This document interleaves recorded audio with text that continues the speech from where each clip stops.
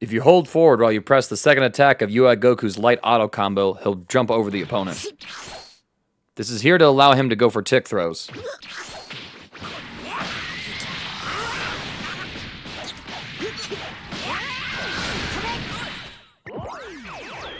I suppose it's a nice little change that adds onto his mental stack, but there are a few issues with this.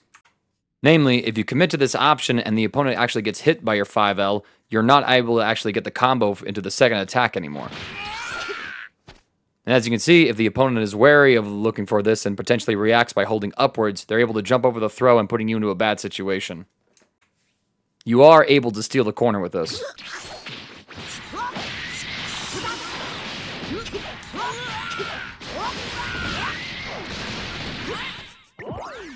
Because the throw itself side swaps, you actually are able to put the opponent into the corner as well, so I suppose it's nice for this situation too. UI Goku's 5H sees several buffs, namely to its movement speed, range, as well as how it interacts with the opponent in terms of its knockback and stun effect after it gets a smash launcher on them. Let's go ahead and explore the first few properties. In the previous patch, it was a fairly stubby normal. And now, like Super Saiyan Blue Gogeta, it's a full screen attack. This is namely here to give him better conversion routes off of 5S hits in neutral.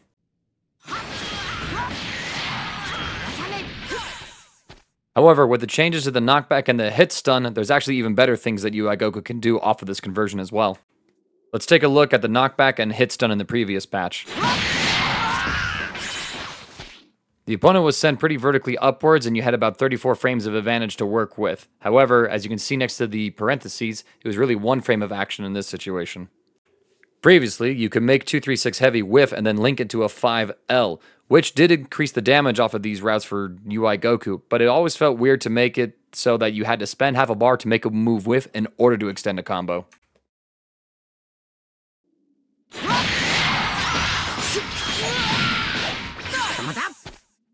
It was also fairly tight to do it as well, so you had a risk of dropping this in tournament settings. Now let's take a look at the new knockback and hit stun. As you can see, there's dramatically more frame advantage here to work with as the opponent falls all the way to the ground. Additionally to that, they're lower when they're launched as well. If you want to use 236 heavy still, the old link into 5L is brain dead easy now. However, you can also do new links off of this as well.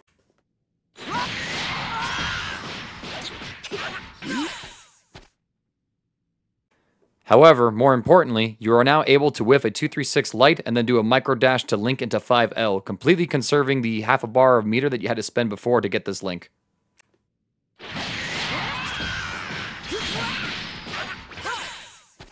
This is a little tricky to do, but I think with practice you can get consistent at it. However, this link very much remains a mid-screen only option, as once you get close to the corner, UI Goku is going to combo into his 236 series.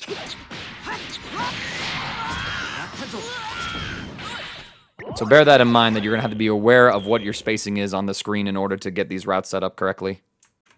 Another result of this change to 5H's knockback is that UI Goku is able to do the mostly universal rejump that most of the characters in the cast have.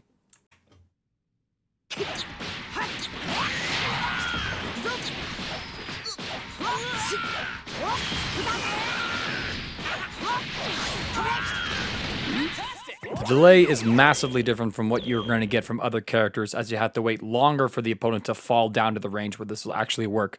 It's a little tricky in my opinion, but maybe I'm just not used to the timing yet. With 5H also being full screen, this means that UI Goku has access to some new corner routing that takes advantage of the changes that happened to 6S that did a lot to actually damage his corner combos before.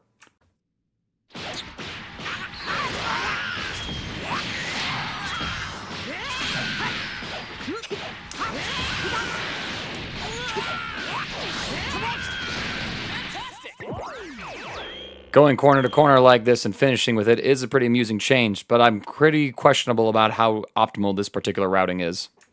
It's also worth mentioning that with this new hit stun, you're able to combo into 236M now as well off of 5H.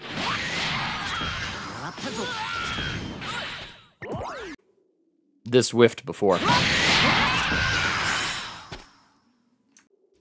2S has some buffs to its startup as well as to its stun time. Let's take a look at the previous version of the move. The startup was 21 frames, and you had 25 frames of hit stun to work with. With that old startup, this means that you had to combo into this from a 2M.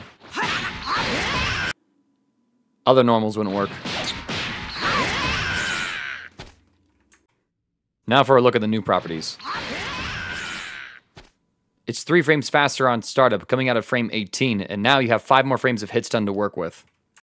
The new hit stun probably creates new links for UI Goku to mess with, but also it means that he's no longer reliant on using 2M in order to combo into this.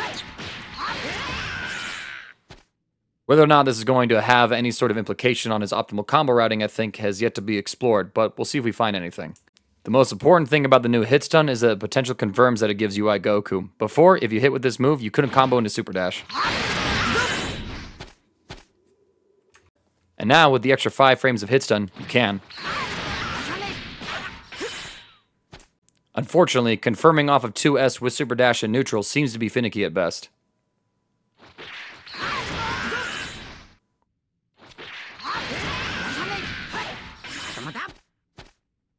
The difference between these 2 hits confirming was a step forward from UI Goku, as well as probably a couple of frames of input timing difference.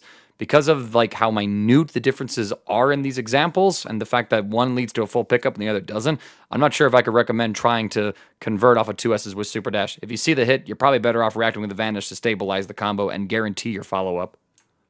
Like the rest of the cast, UI Goku can now cancel his jump special into jump heavies. In mid-screen, in terms of block pressure sequences, there's not really much useful here. In the corner, you do get a little bit of something to play with, as you're able to Gatling into jump heavy and be +2. So maybe it's a cheeky way of stealing your turn back there. The mid-screen situation for combo routing is pretty much the same. Since the opponent has launched a full screen, you're only going to be able to add this into combos when you're in the corner.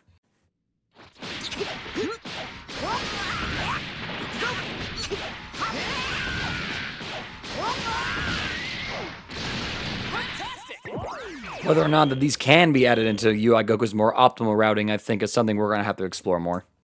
The recovery of 6 heavy, Secret Sensation, has been reduced. In the previous version on Whiff, it was -56. This is the new recovery. -43. UI Goku appreciates being safer going for this on a read against the opponent's neutral, as now it's harder for the opponent to react and get a punish on it.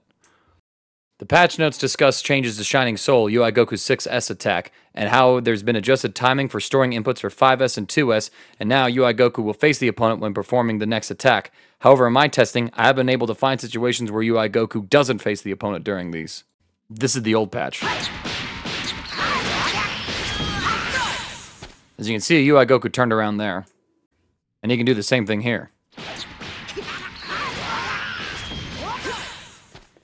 So I'm not entirely sure what this change is trying to address, outside of maybe some weird situations that I'm not exploring. If a UI Goku player can explain this further in detail, I'll be sure to review it in my final patch notes video that I'll do. While UI Goku also inherits the ability to cancel his special moves into other special moves during sparking, he gains one more property unique to him, and that's with regards to his Unrestrained Will, the invincible wake-up option you get when you hold down the Dragon Rush inputs. Now, it no longer has any recovery upon landing and sparking. This means that there's a pretty safe or versatile throw out that the opponent has to 2H. However, we should note a few things about it.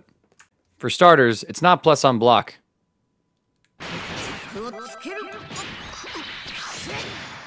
As you can see, UI Goku is -5 here, so he can't even do a 4-frame reversal out of this situation. Furthermore, on hit, even in the corner, you're not able to link it to any normals.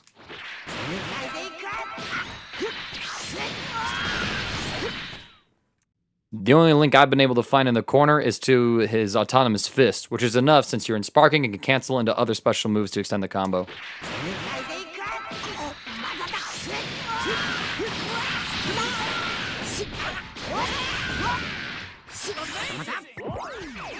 Just to give examples of an idea of what you can do off of it. It's also very much worth mentioning that you can't special cancel Unrestrained Will on block. So there's no going into his special moves to jail into any plus frames with his quarter circle backlight. All versions of Godly Display have a few changes to them. The light and heavy have their own unique changes specific to them. The light version has increased movement speed during the attack.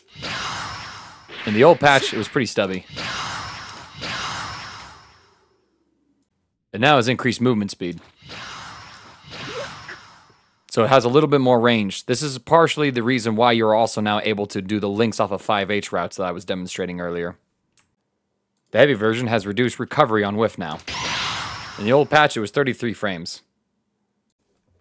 In the new patch, it's been reduced a little bit, down to 27, so a 5-frame difference on recovery. This is also why the links I was demonstrating earlier are possible with the new 236H routes that you can do, as well as the old routes being brain dead easy. Now to changes that apply to all 3 versions of the move, and that's to their knockback when there isn't a cinematic launcher effect to it. In the old patch, you can see that the opponent falls a little bit shy of hitting the wall. And now, there's a wall bounce effect that you can combo off of.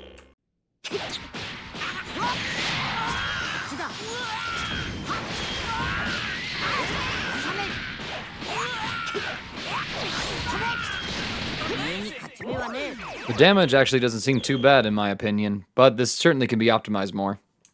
Transcendance, UI Goku's command throw, can now combo against the opponent while they're in hit stun.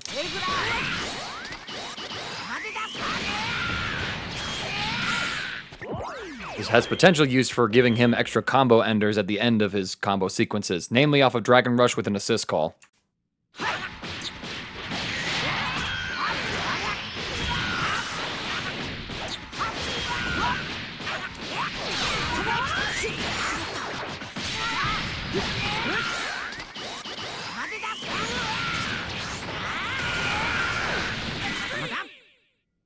This is actually pretty good damage for UI Goku to have, though I will tell you this, it is pretty particular on how you are able to combo into Transcendance off of some assists, so be sure to practice out and see what assists are going to make it as easy as possible for you.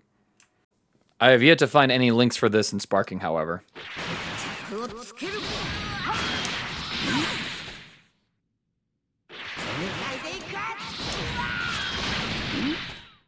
This might require a little more digging and some combo routing out there, so we'll see if anyone is able to come up with a Sparking route. Guiding Impulse, UI Goku's level 1 counter super, now has a new property where it will combo against an opponent and hit stun.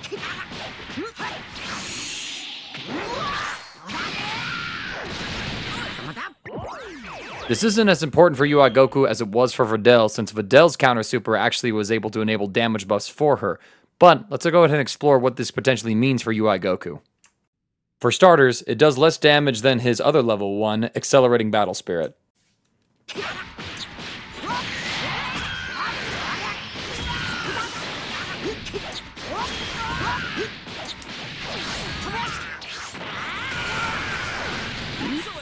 Accelerating Battle Spirit and this combo does 5,887 damage.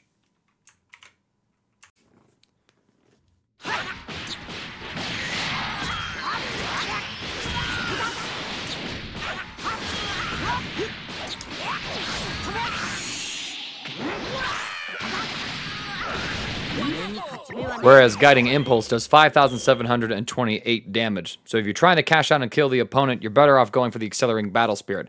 However, one thing to note is that if you're trying to conserve your meter and you want to maintain a particular positioning on the screen, UI Goku can now give you a choice at his level 1.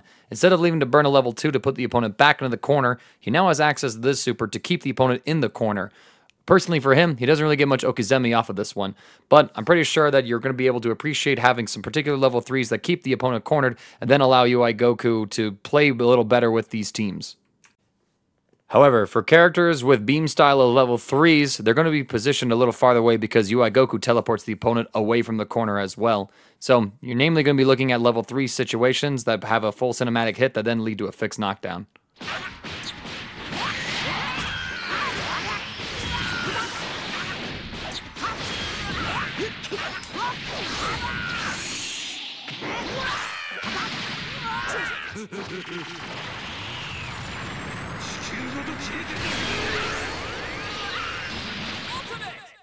Too far for Cell to do anything here, for example. Overall, I'm not too impressed with the Guiding Impulse change, but perhaps I'm just not looking at the correct supers and the potential team orders that you can now use in order to maintain the corner or get the ideal positioning for particular level 3s, now that you don't have to worry about spending the level 2 with UI Goku to maintain the same sides. There's probably going to be some niche situations where this is pretty useful, but outside of like trying to full on KO the opponent, you're going to want to go into Accelerating Battle Spirit instead every time. Like many other C assists, UI Goku's C assist has also been buffed. In the old version of the game, this is what it would look like. UI Goku would appear a little bit in front of the enemy on a 50-frame startup, so it was a pretty mediocre assist overall. This is the new version. Now it's 40 frame startup, and I think that the appearance adjustment is just to make it so that with the new movement speed that this particular move has, that UI Goku is able to connect a little bit sooner as well. It does feel like he spawns a little bit farther back at close range. Probably so he's coming in with active frames more often in these close range situations. Compare the old close range distance.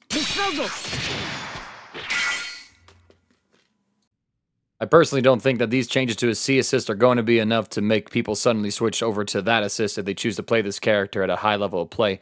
I think B assist is still going to be the way to go for him, especially because his A assist still does not have the iframes that it used to have. UI does appreciate most of the buffs that he receives in this patch. He was a pretty low damage character in a game where everybody's damage has been skyrocketing as of late. And now it feels like he's finally able to maybe keep a little bit of better pacing with them, being able to get better conversions off of some of his full screen hits in neutral if he's able to connect with a 5S, as well as plenty of new combo routes that allow him to go coast to coast pretty much on a whim, while also being a lot more meter friendly because he's not as reliant on spending meter on the EX Godly display in order to create new links. Now he can just use the light version and maintain some of his meter advantage, and his corner combos seem a little bit better too with the potential changes that have come on through in order to give him new links as well as to optimize his routing just a little bit more. Still, I don't know if these changes are going to be enough to all of a sudden see a resurgence of UI Goku play at a high level of play. He doesn't really have like anything that's unique about him that really sticks out, and he still has several issues that do exist from this version. His 5S still trades with a single ki blast and then will lose to the rest of them, so his zoning isn't going to compare to someone like Jiren, whose 5S is his ki blast deflecting and is going to pierce through all the other ones as well. Why UI Goku didn't receive that change is something that eludes me still, because I think that's almost all the character needs to have a very imposing full screen threat in neutral. While he does have 5H from full screen, it's not like a Trunks 3M that's going to slide in as a low that the enemy's going to have to worry about. And it's also a heavy normal, so you're basically going to be losing out opportunities to continue your Gatling pressure afterwards from there. Just based on like what we see from UI's kit, it's certainly clear that he is a better character and probably is going to be more fun to play. But from a competitive standpoint, if you want to play a character with strong defensive tools and plays RPS with counters and all of that nonsense, go play Jiren. Jiren's still better.